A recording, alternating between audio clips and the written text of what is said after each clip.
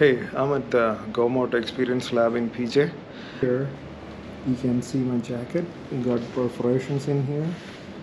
All of those perforations, and that's the reason why I bought this one. GP Force Airflow jacket. So this is the Alpinestars GP Force jacket. This doesn't have any perforations in here, and you can see that there is no perforations in the front. There is no perforations at the back. So that there's no perforations at the back, but everything else is the same. It got the same stress materials in here, same stress materials in here.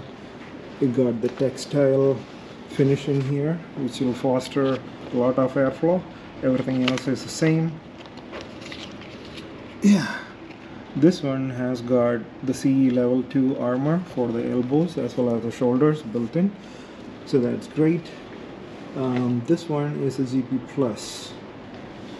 Plus R, and you can see that this also doesn't really have quite a lot of perforation, but we got the textile material in here which will help with the airflow here in Malaysia, so that is really nice.